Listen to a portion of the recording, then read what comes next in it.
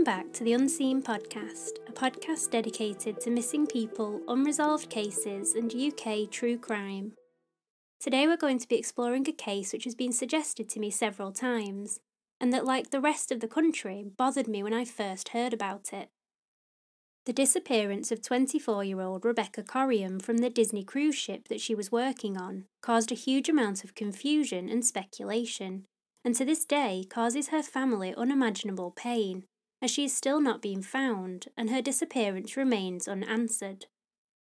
I have used the website set up by Rebecca's family as well as other sources in this episode, and they will be linked in the show notes. This episode contains descriptions that some listeners may find distressing, so listener discretion is advised.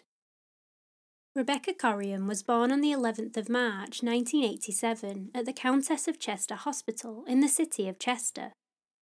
Chester is a city in the northwest of England and is known for its extensive Roman walls.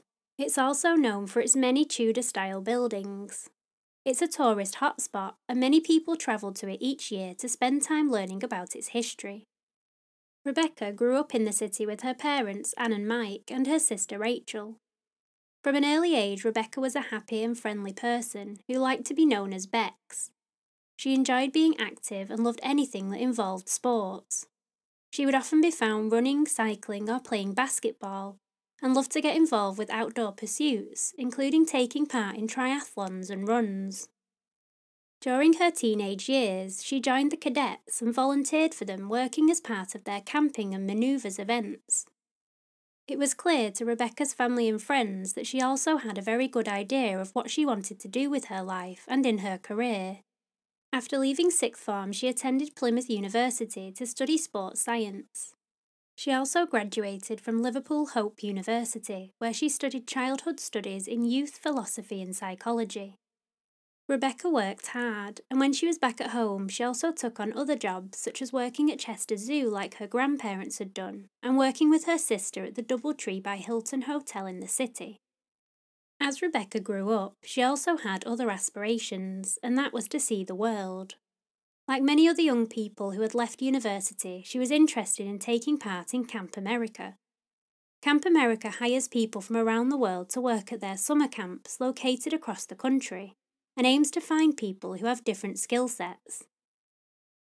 Rebecca was hired to work at one of their camps in Maine and worked teaching sports activities for 4 months. Rebecca's parents spoke to her regularly while she was in America, and she enjoyed experiencing something new.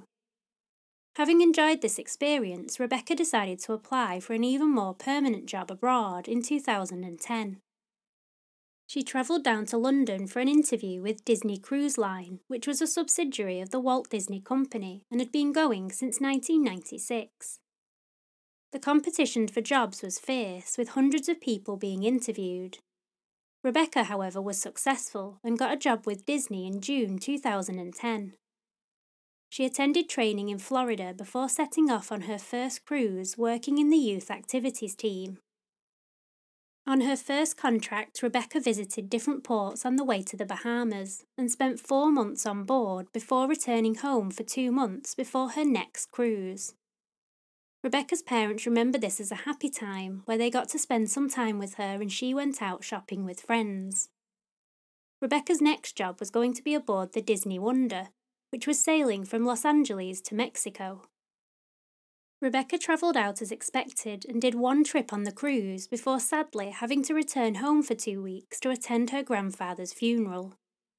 Rebecca's journey to the airport to fly back to America was eventful, with her plane having to return back to Manchester before an unscheduled landing in Dublin and then eventually making it across the Atlantic. Rebecca's parents remember that she found the whole thing funny, and this was just what Rebecca was like. In the early months of 2011, she arrived safely back on the ship, and for the next 6 weeks, everything appeared to be as it usually was. Rebecca continued to keep in contact with her parents, which she usually did either on Facebook or by using Skype. On March the 21st, the ship once again left LA on its next trip, and Rebecca sent a message to her parents explaining that she was going to ring them the next day. She never made this call to her parents, and they were immediately concerned about why. It's reported that on board the Disney Wonder on the 22nd of March, Rebecca had not turned up for her shift at 9 a.m. This was unusual, and it wasn't like her to be late. Staff used the ship's PA system to tannoy a message to her, however she still did not turn up. Her room was also checked, but she was not in it, and it became apparent that she had not been seen that morning. This sparked a full search of the ship looking for Rebecca, but yet again she could not be located. Concern began to grow, as if she wasn't on the ship, then there was the possibility that she had somehow ended up in the water. It's reported in an article by the Bahamas Weekly that the Mexican Navy and the US Coast Guard were brought in to search the waters around the ship. This was a huge undertaking, as the ship had been moving continually throughout the night, and the waters on this entire route had to be checked to see if they could find Rebecca. Nothing, however, was found in the water, and she was not located. The issue that they had was that they didn't know when Rebecca had gone missing and from where, and so staff attempted to narrow down the window by checking CCTV. The Disney Wonder had extensive CCTV, and this was checked for any sign of her. Fortunately, the cameras had picked up one sighting of Rebecca on the morning of the 22nd of March, just a few hours before her shift was due to start. Rebecca was spotted using an internal phone in the crew quarters. The one thing that stood out when looking at the CCTV was that she appeared upset. There is no sound on the video, but a man can be seen approaching her, and it's clear that he asks her if she's okay. She then appears to reply, "Yeah, fine." Rebecca is then seen putting the phone down and putting her hands in her back pockets. She then puts her hands to her head and pushes her hair back away from her face. She walks off and disappears off the footage. It was evident that Rebecca had been upset about something while she was on the phone, and that she then disappears off the ship in the next 3 hours before the alarm is raised. Rebecca's parents are later shown the footage and told the Guardian newspaper that although she did appear upset, her gestures were normal for her, and they had seen her doing them lots of times. Despite searching the ship and the waters around it, they were none the wiser about what happened to Rebecca that morning. It was decided that a detective from the Bahamas Maritime Authority would come out to the ship to investigate Rebecca's disappearance. Despite the fact that the Bahamas was around 1,500 miles away from the ship at that point, the investigation technically fell under their jurisdiction. This was because the Disney Wonder was registered in the Bahamas for tax reasons, therefore it was their force that were asked to come to look into it. The situation on cruise ships is notoriously complicated, and Rebecca's particular circumstances are reported in John Ronson's article for The Guardian in 2011. He states, "It wasn't deemed relevant that it's based in Los Angeles, the head company's in the UK, Rebecca was a British citizen, and that she went missing in international waters between the US and Mexico." For European passengers, this holds true for all cruise liners. But a law passed last year that means if a US citizen disappears on a cruise ship, the FBI has jurisdiction. Just one detective was sent out to the ship, and Rebecca's parents were notified about her disappearance. The news was horrific for Anne and Mike, who couldn't believe that she could have just disappeared. Rebecca's mum, Anne, told the BBC at the time, "We can't come to terms with it. Where is Rebecca? We don't know whether she's dead or alive. We're hoping that she's such a good swimmer she might have gone overboard and swam to the coastline and somebody may have taken her in." Rebecca's parents were not sure what they were going to discover when they travelled out to LA on the 25th of March to meet the ship and hear about the investigation. Her parents later told the Guardian newspaper that they were disappointed by what they discovered when they arrived. They found that only one detective had been assigned to the case, and that he had only spent 1 day aboard the ship conducting interviews. It was also discovered that he had interviewed some of the crew members and none of the passengers. A report by the BBC would later state that only 6 people were spoken to about Rebecca's disappearance. Disney issued a statement to the BBC on the 28th of March, explaining that they had been in close contact with the Coriam family and searched extensively for Rebecca. They stated, "We have been doing everything possible to find Rebecca Coriam. including conducting multiple shipboard searches, the latest one as recently as Saturday. In addition, we have been working with all of the appropriate authorities. Rebecca's disappearance has been difficult for everyone at Disney Cruise Line. We've been in contact with the Coriam family and we're assisting them in any way we can. The truth was, this was the first time that anybody had gone missing on a Disney cruise ship, and Rebecca's disappearance was hitting the headlines internationally. Despite the searches that were conducted, they had not located Rebecca, and thoughts of what may have happened to her continued to be speculated upon. As the UK authorities were unable to assist in the investigation, the family had to wait for the Bahamas Maritime Authority to conclude what may have occurred. Paul Roll, the detective tasked with the investigation, eventually concluded that Rebecca must have fallen overboard and that her disappearance was not deemed as suspicious. Disney also appeared to agree with this, as they explained they'd found a flip-flop on the deck that they believed belonged to Rebecca and suggested that the conclusion she had gone overboard was correct. There were lots of unanswered questions, however. How had she gone overboard? Where had she been on the ship? Why had she not been spotted elsewhere on CCTV that morning? And had the phone call got anything to do with what happened to her? The lack of other evidence and information gave rise to even more speculation and concern. In October 2011, journalist John Ronson took a trip on the Disney Wonder, travelling the same route as Rebecca had taken while working there. He had been in contact with Rebecca's parents, who agreed that he should take the route and while he was there, try and speak to some of the staff members about what they remember about Rebecca, or the night she disappeared. His findings were documented in an article in The Guardian in November 2011. Staff on board the Disney Wonder were mostly complimentary about working on board, saying that they get good crew quarters with their own entertainment and get to go ashore. They told Ronson that Disney aren't slave masters and that everyone was happy and smiley people, and that's why they were hired. They explained that Rebecca was like that too. When asked why that had happened to her, they said, "I don't know, but there's nothing dark and sinister going on. This is Disney." One of the staff members, when asked about what they believed happened to her, answered very certainly that she went overboard after falling off crew deck 5 close to the staff pool. He said he was on the ship that day and that everyone knows what happened because they found her flip-flop. Ronson describes that he went to deck 4 as there was a jogging deck there and it was thought that she might have been going for a run. One of the staff members told him that it was on crew deck 5 that it was believed she had gone overboard, and her shoe was found. When Ronson went to look down at deck 5 and the crew pool, he noticed that there were steel railings around it, and that they were above head height.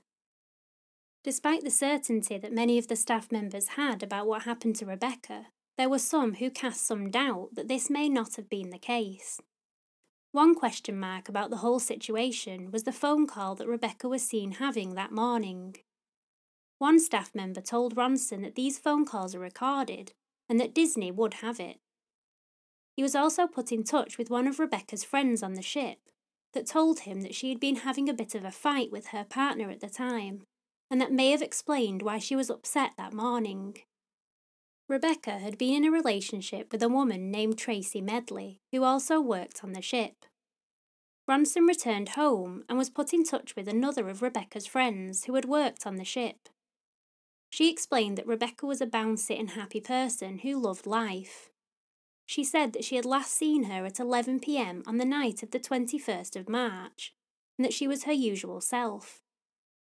Rebecca's friend confirms that she was in a relationship, and that it was quite an intense one, as she describes them both as fiery and passionate personalities. She explained that she wouldn't rule out that that may have been why she was upset that morning, as there were problems in the relationship. However, she did state that she was under the impression that Rebecca was talking to a mutual friend that morning, not her partner.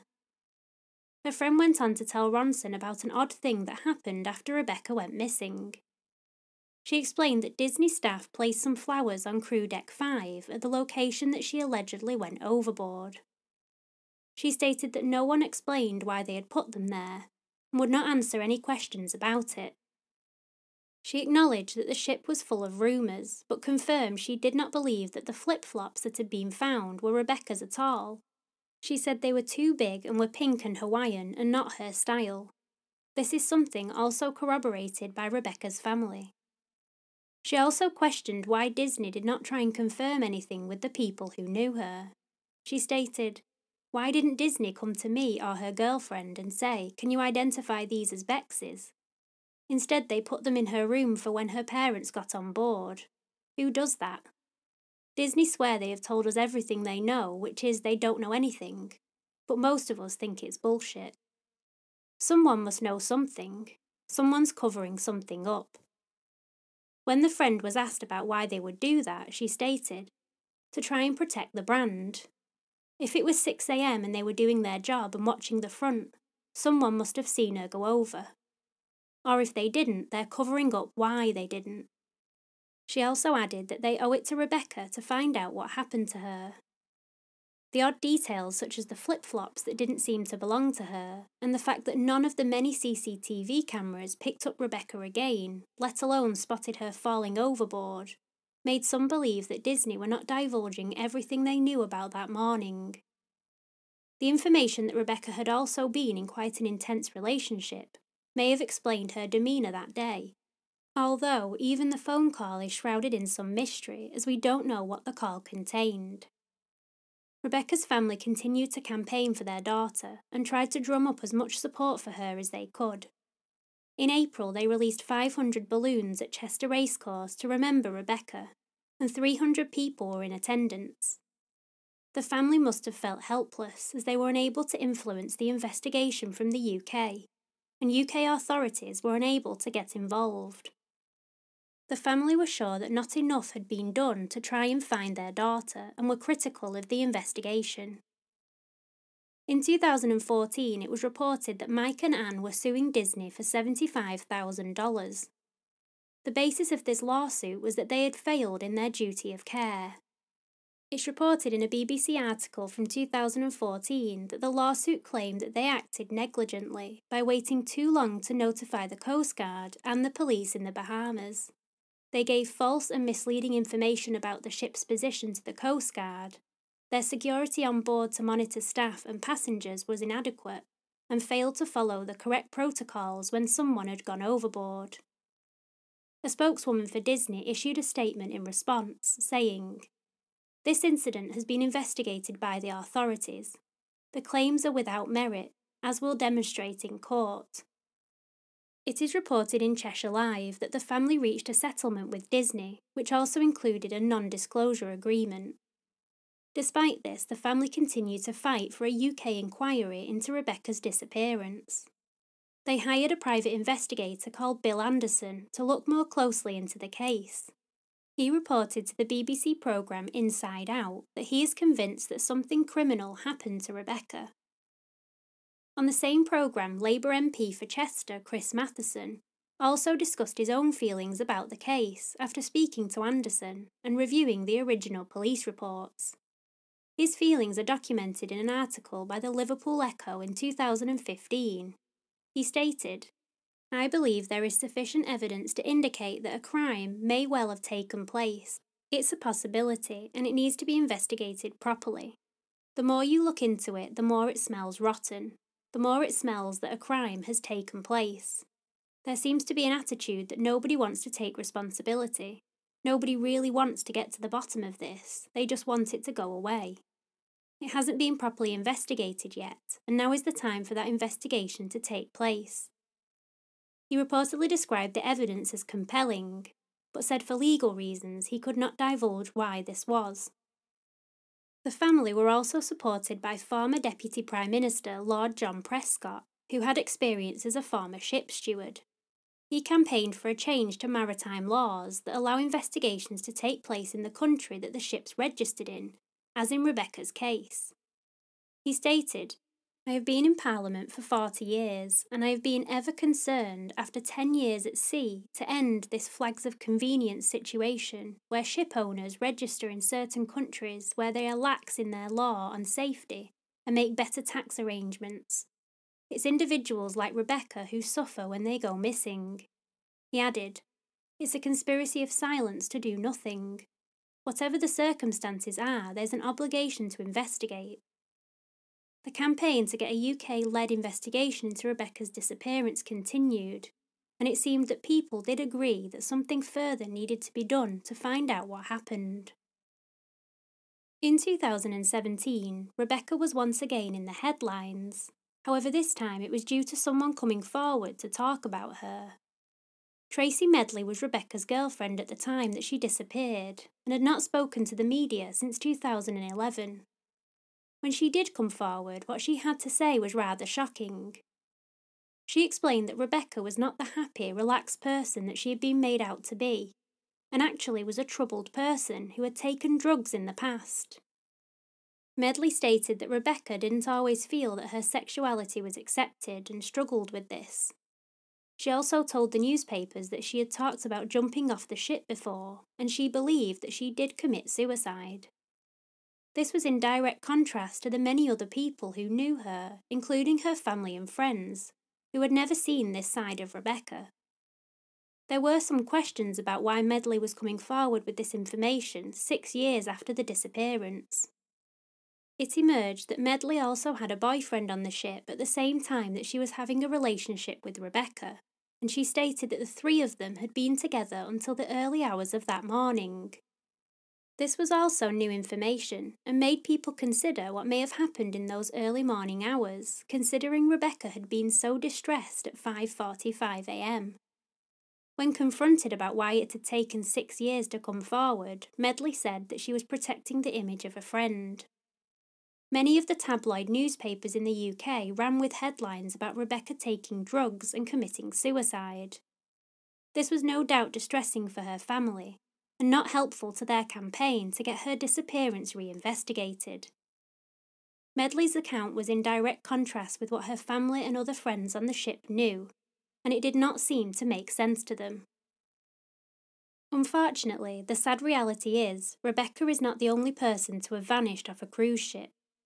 Since 2000, over 200 people have disappeared from cruise ships, with the number probably being closer to 300, according to some sources. This issue sadly affects people around the world as their loved ones simply do not return home. 63-year-old John Halford went missing just a few weeks after Rebecca, after he boarded the ship Thompson's Spirit for a week's holiday to Egypt. He had gone alone, and his wife Ruth was due to pick him up at the airport when he returned. He rang her the day before he was due to return home to say he would see her at the airport the next day. He was then seen at 12:30 a.m. drinking cocktails on the upper deck bar. It's reported in the Daily Mail that Ruth was contacted the next day by the Thompson desk at the airport. She stated, "I was told the plane was in the air, but my husband was not on it. He'd gone missing from the ship. You could have knocked me over sideways. It made no sense. The children and I were shell-shocked. At first, I thought he must have gone ashore without anyone realising, but it would have been impossible because there were various checkpoints when you disembark. He simply disappeared." John Halford had left his wallet and passport behind, and police concluded that he had either jumped or fallen overboard. Ruth would later discover that he had packed his suitcase ready to leave the next day, and when this was returned to the family, they found souvenirs that John had bought for them. She believes that his intention was to return home to them. She told the Daily Mail that she felt let down by Thompson. "Thompson haven't given me any support either. John was in their care, but I haven't had so much as a letter from them." A judge declared a presumption of death certificate in his case in 2018, as it was assumed that he had died in Egypt.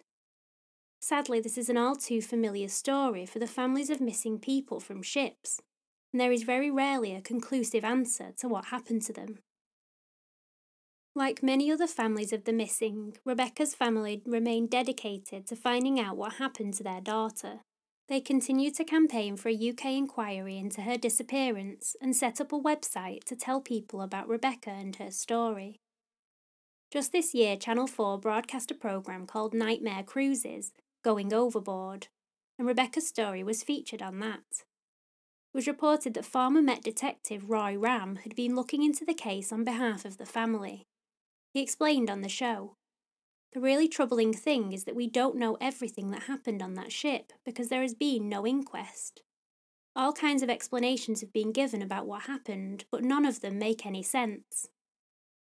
I think this sums up the case when trying to figure out what happened to Rebecca. There is a distinct lack of information about anything that happened that night and early morning. This may be because the investigation took place on the ship and was not shared immediately with the family.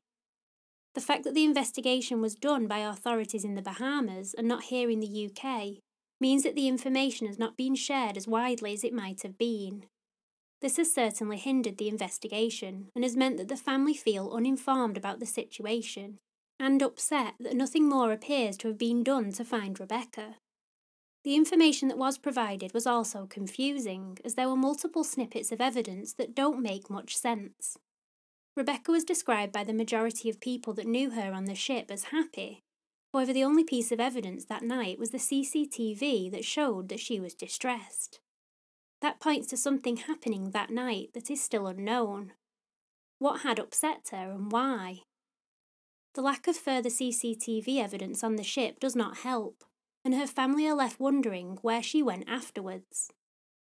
It's indicated that she must have gone to the crew pool and jumped from there, as her flip-flops were later found. However, this is not conclusive, as it's disputed that the flip-flops were even hers, and that they weren't the correct style or size. There is also the information that she was with her partner in the hours before her disappearance, but we don't know the circumstances surrounding that either. In any other investigation, a timeline could be put together using known evidence to at least point to a theory, but in this case, the evidence is just not there to do this. Because of that, this leads people to speculate and theorise about what happened without being able to consult facts. I think it's crucial to look at what we know. We know Rebecca was in good spirits at around 11 p.m. the night before, as she spent time with her friend in the crew quarters. We know that she was next seen distressed and on the internal crew phone at 5:45 a.m. We know that she didn't show up for her shift at 9 a.m. An investigation was later conducted that lasted 1 day and spoke to some of the staff members and none of the passengers. A search of the waters around the ship was conducted, but nothing and no sign of Rebecca was ever found. Did Rebecca go overboard at some point in those few hours? Was it a tragic accident? Did she jump? Or was it something more sinister? As the family point out, there has been no official investigation to rule any of these theories out, and this is what they continue to campaign for, as do many other families of people who have gone missing on cruise ships. There seems to be a unanimous feeling that more could be done in these situations to look for missing people, or at least investigate their cases more thoroughly. I agree that perhaps something does need to change to help these families who feel completely helpless when their loved ones go missing in foreign waters. If you have any information about Rebecca's disappearance or just want to read more about what her family is campaigning for, please visit www.rebecca-coriam.com. This is such a tragic case and an important campaign. The link will also be in the show notes. Thank you for listening to today's episode. I would love to hear your thoughts about this one, so please let me know. I want to thank, as always, our Patreon supporters for continuing to support the podcast every week. If you want to receive stickers, shoutouts, bonus episodes, and ad-free early access, go and have a look at the link, it's in the show notes.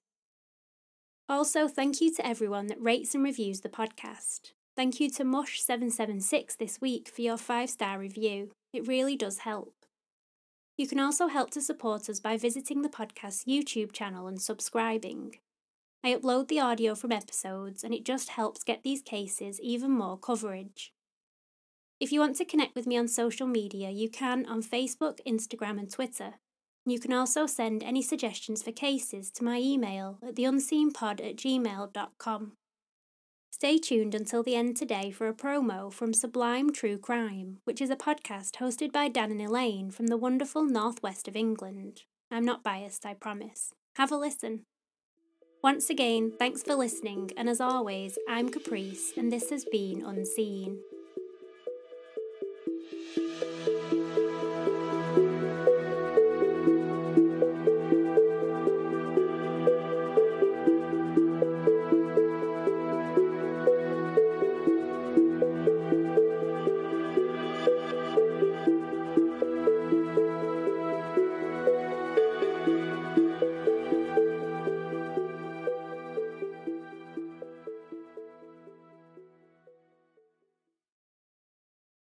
I'm Dan. I'm Elaine. And we host the Sublime True Crime podcast. With a new episode every Sunday. We're possibly the only podcast where one of the co-hosts can't pronounce the name of their own show. Oh, but you do try. Yes, I wonder who that could be. We concentrate on UK crimes of all kinds. Murder, rape, serial killers. We've even covered the world's largest mugging recently. Although my favourite is still a Hatton Garden heist. That was a really good episode. I really enjoyed that one. All of the crimes we cover are solved cases, barring the first episode where, in fairness, we were finding our feet. Is that the one where you didn't realise it was unsolved until you'd written most of the episode and then didn't want to waste it? Maybe. We are currently completely ad-free, and we've just finished our first season. We'd love for you to come and listen to us. Just search for Sublime True Crime on any good podcast provider, click subscribe and listen to the back catalogue of 15 existing episodes. We hope you'll join us soon.